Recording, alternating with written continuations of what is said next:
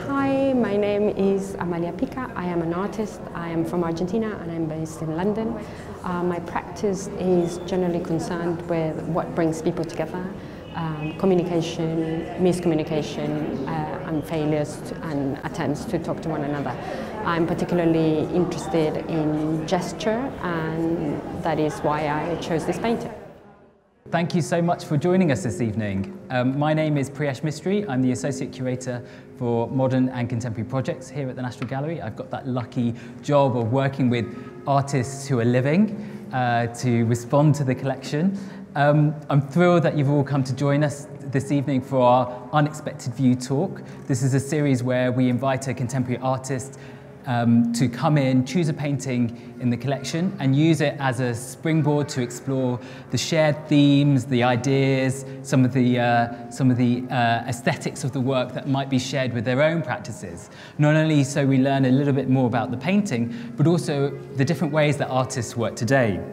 I'm absolutely thrilled to be joined by the wonderful artist Amalia Pica this evening and to be hosting a very special performance that you might have seen just outside as you were walking in, and to be standing in front of this beautiful work, this painting by Giovanni Paolo Panini, titled The Lottery in Piazza Montecitorio from 1743. And it's a really interesting work for us to be looking at today because I hope we can explore some of the ideas around not only this kind of moment of celebration, of this kind of bringing together within the painting, but also a little bit about how Panini has thought about exploring this idea of a public square and a public setting and the action within it. So I've been a fan of Amalia's playful and thoughtful work for many, many years, and her work is one that considers moments of joy, methods of communication within groups of people, but also within broader society. So I'm really delighted that we've chosen this work today to explore some of these themes together today. Panini is, as a painter, is best known for his cityscapes, portraying the most important and picturesque sites of Rome. So before I introduce Amalia more formally, I'd like to thank Hiscox for supporting this event this evening as the National Gallery's contemporary art partner. Amalia is an artist based in London, born in Argentina, who works across very different, a broad range of different media, including sculpture, performance, installations, video and drawing. She's held numerous exhibitions internationally. I won't name them all, but just to name a few of her recent projects, most recently at the Centre for Contemporary Art in Brighton, the Museum Haus Constructiv in Zurich, New Art Gallery in Warsaw in the north of England, the Power Plant in Toronto, and NC Arte in Bogota. So really spanning the world there, Amalia. Using seemingly simple materials and found objects, her work investigates human modes of interactions, systems of communication, and what brings people together.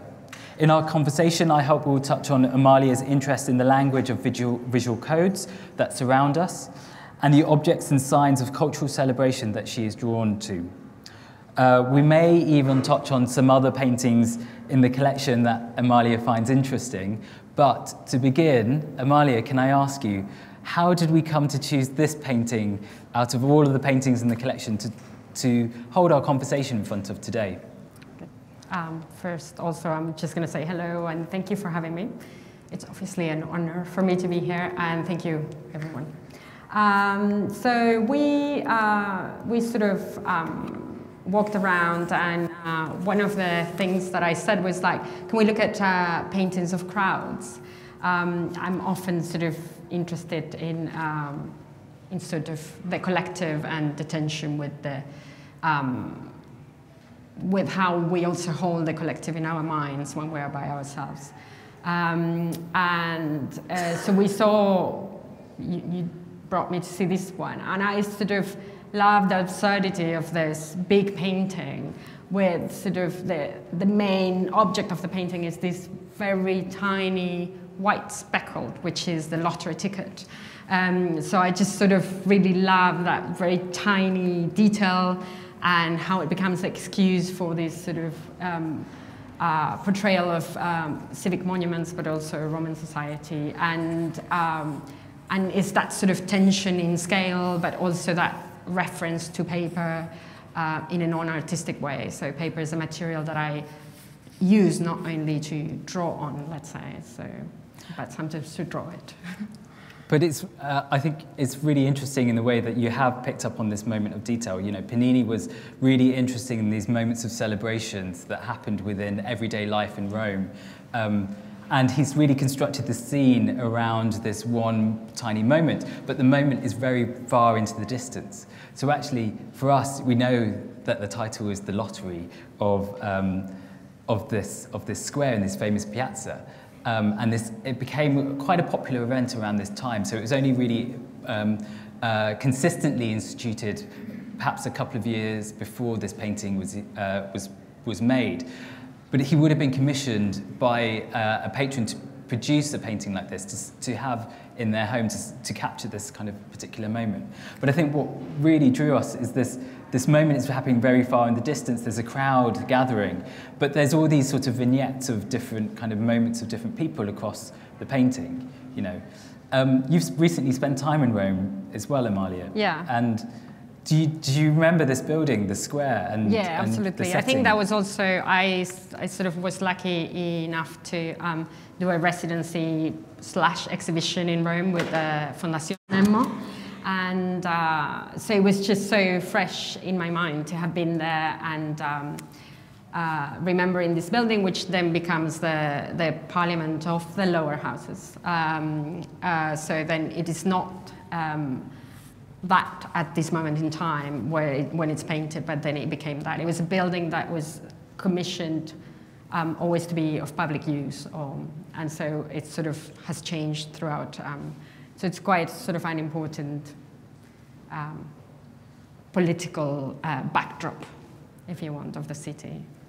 Should we talk about this one small piece of paper that's being dropped from the balcony? So on the balcony we have a young child who's been drawn in, co-opted into taking out this piece of paper and throwing it into the crowd. But paper is something that has reoccurred, or small bits of paper in fact, is something that's reoccurred in your work quite frequently. So first of all, I'm going to tell you this one thing that I didn't want to tell you before. Oh, yes. But it is that my first job as a child, teenage, was to draw the lottery on television. No way! Which is not why I chose the painting, but after. So basically, yes, it was for Loteria La Neuquina, and it was the Christmas special, which is the biggest prize. And I was in the thousands. So the way that it's structured, it's somebody says 40,000, and then the other child says 172, and then the last person is the one that says the location of that number in the lottery. So if it is number 20, it gets said ubicación 20, but if it is number 1, it's like ubicación 1, and it gets it's a big draw. So that was my first job. Which I didn't want to tell you in advance. I want to talk more about this. Forget about the painting. How old were you when you were doing this? I was 13, 14, so that very awkward sort of being between sort of a child and a teenager. That's incredible. You're the child in the painting. Yes, absolutely. How amazing is that? Except mine was broadcast in local television, which I didn't think was a big deal, but then it sort of, because it was the Christmas special, they interrupted the most popular TV show at the time, and then it was very embarrassing because I went out on Christmas Eve, and then everybody sort of was telling me that they saw me on TV. It was the last time I saw it. I did it, but... Did that connection also sort of, is that somewhere in your work in a sense? Because of that early exposure to perhaps television as a way of communicating, or... I don't know. As I said, I did not, it was just yesterday that I remembered. I was like, it's so weird that we've chosen this paper. So let's go back to the use of the small paper. Small paper, yeah. Let's ignore that factor, but I couldn't not say it. It was the thousands. Anyways, so yeah, there's this small work, but that was that I always show in a room by itself. It's from 2005, and it's called Nostalgia. And all you see is like a little strip of paper which has perforations, and it is what was left after the word nostalgia was typed into a telegraph machine. So it's basically Morse code for nostalgia. And it's just framed, and then there is a caption that I write, so not a so it's the tape that comes out of the machine, of a telegraph machine. Exactly. So it's sort of pierced with the code of Morse code. Yeah. So we have the odd job today to sort of let you see my work in your minds, obviously, because we don't have, but that's what you see. You see a little piece of paper, and then you see a typed caption, which it's something that I often play with. I sort of bring the caption into the foreground or as part of the work. So it often sort of becomes a fight with the curatorial department to see where the caption for the caption goes. But the caption that is part of the work says, this is the word nostalgia, typed in telegraph code, and it was typed in the first machine that connected America with Europe. So when it was first thought to send a telegram across the ocean, there were several attempts to sort of draw a cable, and obviously by the time the signal had sort of traveled that distance, it had become too weak to be recognized. So later on that sort of that was solved by the invention of the electric repetitors of signal. But it was first solved by putting a halfway station in Iceland where every message was received and retyped and relayed onto. So what I did is I went to Seyðisfjörður, to the museum of, to East Iceland Museum of Technology, and asked for permission to use that machine to type the word nostalgia. So all you see is a very sort of small piece of paper, but it's meant to sort of give you the sense of scale of two masses of land and a small speckle in the middle of the ocean, which is Iceland, which actually became the connection between the two continents. And I always think about that work as in, there's a sort of fragility implied by that work, not just the idea of this sort of small piece of paper within the large, this large gallery space, and that's the thing that you encounter, this small strip of paper, but also this idea of the fragility of communication, in a sense, the fact that the message had to be retyped halfway through because otherwise it would have been too faint to really understand or too lost to kind of, so this idea of trying to communicate or trying to cross a far distance, but this kind of, there's kind of vulnerability in that. You've also used paper in other kind of works as well. We've got an interesting performance happening right now. You might not have seen it. With lots of small bits of paper, but could you talk about where that performance originated? Yeah, so this is, let's say, the sister performance to a performance called the Drip, where there's a person that has a small bag of confetti and they're throwing confetti into the air, but instead of like throwing an explosion of confetti, they're throwing one piece of confetti at a time and watching it fall. It's called a drip because it was sort of, I was thinking about the way in which we might want to ration joy sometimes. But it sort of stems from a long interest of mine in things and the material culture, the material culture of celebration and how it often overlaps with protest. But it's because I think I'm interested in popular celebrations and carnival and moments in which you come together with other people in this sort of festive, joyful moment. Even if you're protesting, there's this sort of an euphoria that is sort of that comes from being together with other people in the public space, sharing a cause. And it's sort of a metaphor of how we could live together better, in that you might not know this person, but you have this sort of cultural intimacy or invisible bond.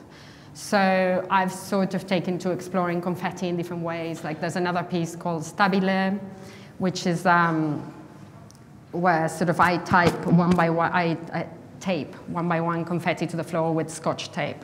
So it's like trying to hold on to sort of this moment of celebration. In this case, because of this, you will see later, but Iris is drawing raffle tickets.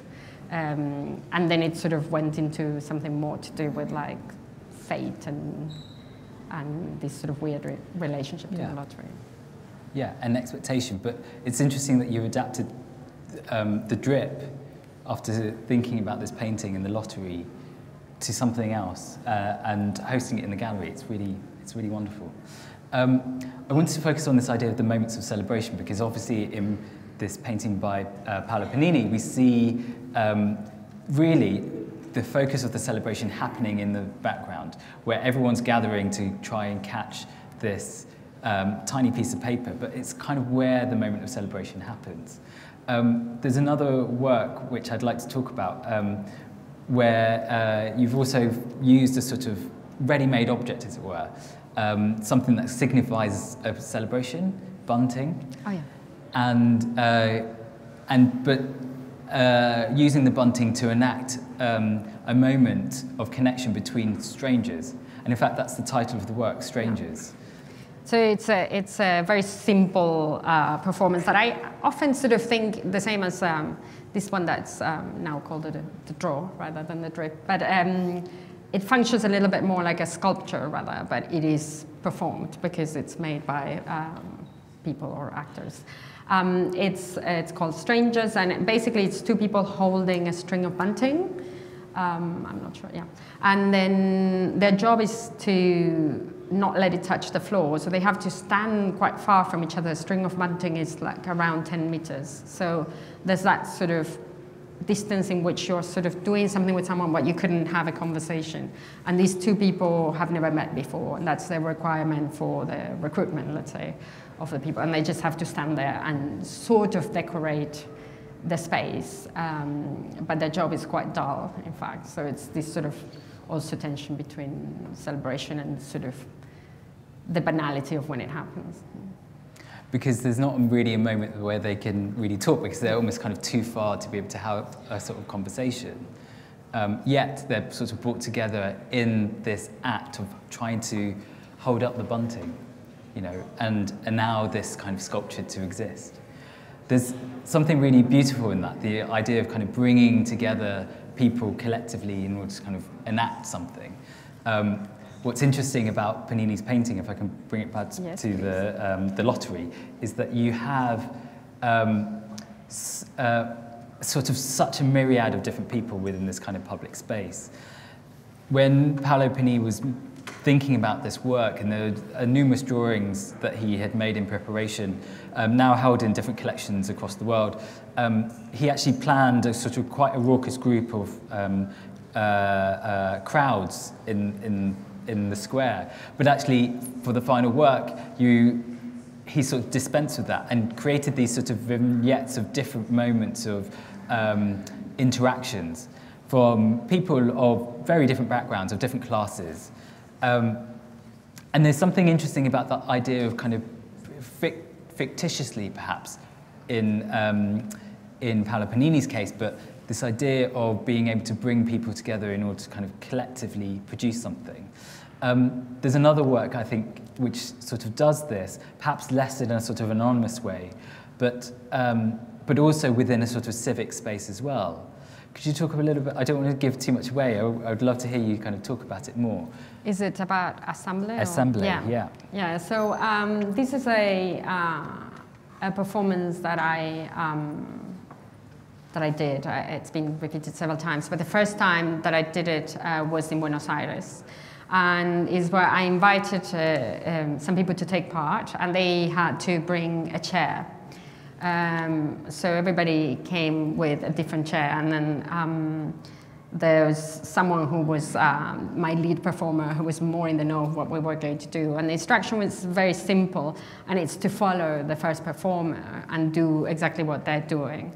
And so what ends up happening in the performance is that they are walking in a line, carrying a chair each. It's a group of around 40 people. And then the first person starts to sit in a circle, and so they start to sit in a circle, and then by the time the last person is about to sit down, the first person gets up and goes to form a circle somewhere else. And it's a sort of reflection about, through sort of the form of politics, let's say, like this sort of this idea of the circle as a shape of gathering, like from Stonehenge to the Round Table, how they're sort of trying to build this moment of assemblage, how they're trying to come into assembly, but how the process is often so difficult to self-organize, and so it starts and it sort of loops infinitely. But the first time that it was performed, I did it in front of in the square of what is called the Square of the Two Congresses, which is in front of the Parliament building in Buenos Aires. And so I've often sort of returned to civic architecture as a backdrop to my work when it's performative, which was one of the reasons why I was also very interested in this painting, because knowing that that was sort of a very important civic building in Rome, and sort of understanding how he's used it pretty much as a backdrop. And it's interesting to know, to kind of draw that connection, because Paolo Panini was well known for making these kind of paintings of these kind of very picturesque kind of scenes of Rome, but he also sort of constructed the space a little bit. So if you visit the Piazza, it's probably less crowded than this. He sort of invented even this little of a building on the side just to help the composition. And this column, the column of Marcus Aurelius, is actually a bit further away, so he sort of brought it into the composition as well. So it's also a slightly constructed space, but yet one which is about, I think, the power and prestige of Rome, of that location in Rome. This idea of kind of using a civic building or a civic space as a backdrop is something that you've used throughout your career, right? So you told me about a very early work that you made. Yeah, so I often think of this work that I'm going to describe now as my first artwork, even though obviously I had finished art school, so I had tried to make other artworks, but this was the first time that I was like, oh, a bit proud of what I had done. And it's basically, it was, I guess you could call it maybe a public space intervention, but basically it was a sort of a light bath or to a public building, which was the house where independence was first declared from the Spanish colony in Tucumán, so in Argentina in 1816. The way that the process of independence in the south cone of Latin America worked was that there was a project to liberate the entire south cones. So after this, they fought a war, they went, they headed to Chile and they had to cross the Andes. So they decided that they needed to formally declare independence before crossing the big chain of mountains. And so this wasn't done in Buenos Aires, which is the capital of Argentina. Argentina is a very large country, geographically speaking. And so it was done in a city which was important, but it's quite sort of remote, called Tucumán in the north of Argentina. And so it was declared in a private home with 40 people. They just signed independence. And then at some point it became a national monument. By the time it became a national monument, it was very ran down. And so it was torn down and then it was rebuilt again. And it went through different periods of history in which they just kept the room or they rebuilt a different facade and then they tried to excavate the original facade. But year after year, this house, and it's also known as the Little Yellow House, sort of comes back as backdrops for school plays. And I studied, I'm a national professor of sculpture, but I studied, basically I was an art teacher in private school in sort of my early years as an artist as well. And so I was sort of trying to make work that was sort of important to me, and at the same time every year I was like redrawing this little house. And one of the things that I found incredible was at some point I just got tired of like looking at icon. I just went to look at the original, at a picture of the monument, and I realized that the house is actually white. So what the work is me, it's called Class Period, and I was wearing a pinafore, which is the uniform for both students and teachers in state school in Argentina, and I just rang a bell and I lit up the facade yellow. So I sort of turned it into this little house of the school book, and then after 40 minutes, which is a class period, it's sort of, I rang the bell and I turned it down. But I guess it was very much using the public building as a backdrop. So I would just want to touch on, this idea of using the public space as the sort of starting point for, or the sort of first iteration of many of these performances, but also, bringing it back to Assemblée. That work was then reenacted within a museum space, within an art gallery space. Yeah.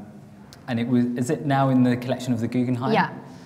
Could you talk a little bit about what that transition means? Yeah, sure. So there's this work was then acquired by the Guggenheim, which is kind of an interesting moment where museums are trying to see how to collect performance, and how, obviously for me, it's great, it's a great collection. It also sort of means trying to work out what it means for that to exist beyond me. And but so we sort of performed it again at the Guggenheim, and inside the museum became a completely different thing, because one might think of sort of the White Cube as a sort of a vacuum, but obviously the Guggenheim has this sort of spirally architecture, so it became extremely choreographic and theatrical, and it was sort of not having that sort of civic building as a backdrop really changed the performance in a way that I think I thought might happen, but I wasn't sort of anticipating to see how much. But one of the interesting things about sort of that process of a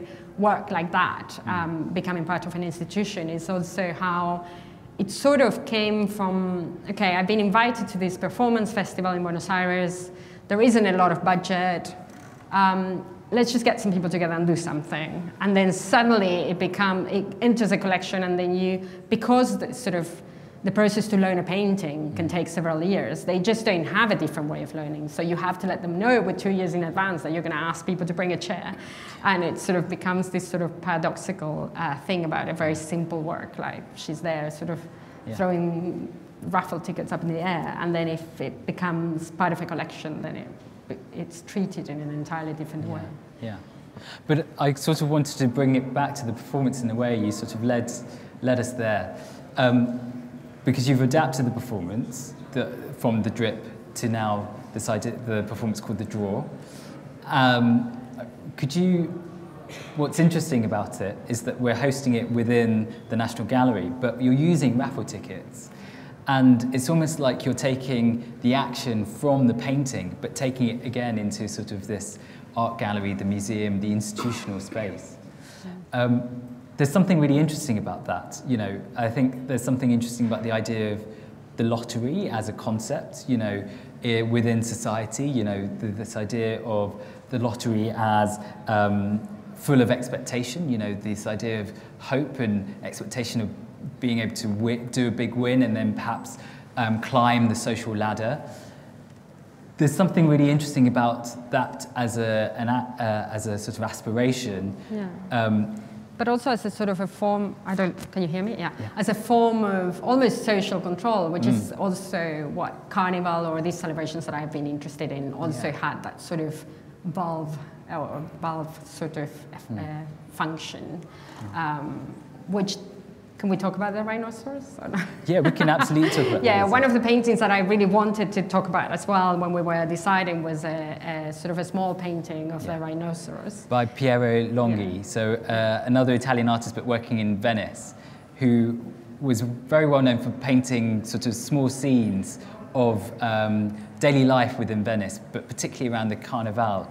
And we have this beautiful, tiny little painting of a rhinoceros, which was quite a spectacle in that day. Rhinoceroses were very rarely seen in Europe during that time. And it's a specific rhinoceros called Miss Clara who toured Europe and was hosted within this Carnival. So she became very iconic.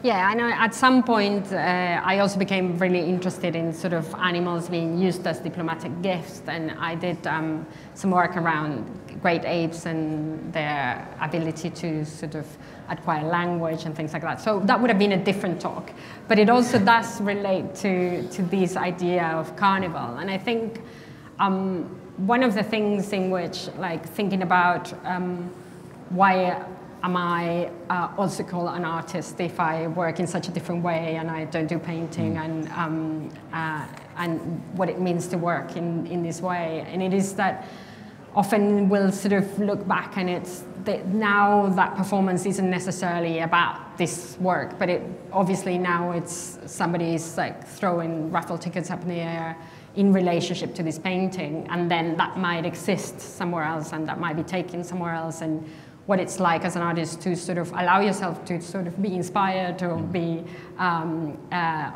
almost also invited to do things and change your ideas around these things that happen to you, the things that you see, and where your work is taking you as well. It's not this thing that we work in sort of a vacuum. And so I sort of imagining what that performance will be like when there isn't this painting as a backdrop to it. And that maybe it sort of becomes more about fate or the absurd or... Because I feel like those sort of themes are really inherent in the work.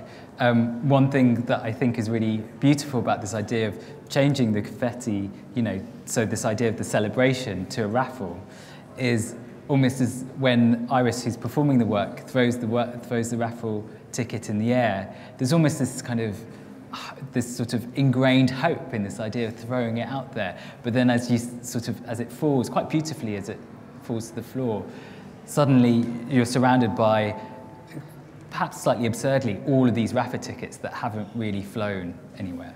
And there's something really quite beautiful about that, perhaps also Sisyphean in the way that, you know, she's sort of throwing all of the raffle tickets out one by one. Which reminds me that one of the things that I did want to do as an Argentinian artist was not to finish a talk about a painting that is called The Lottery without quoting Borges, who famously has written an amazing short story about the lottery. So I'm just going to read a quote from my phone, sorry to bring it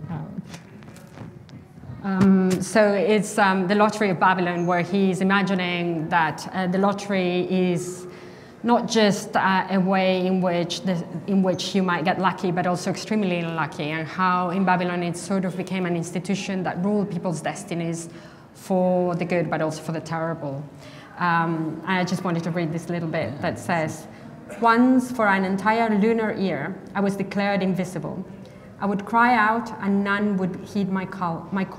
I would steal bread and not be beheaded. I have known that thing that Greeks knew not, as uncertainty." I don't know, there's something about sort of a bit of a funny thing about being Argentinian and quoting such a writer, but it is also, it was so educational that I can not think about the lottery and think about this sort of sense of fate and the absurd, but also that thing that you are not in control of. Yeah, wonderful. So I think on that note, please join me in thanking Amalia for joining us this evening and sharing her work.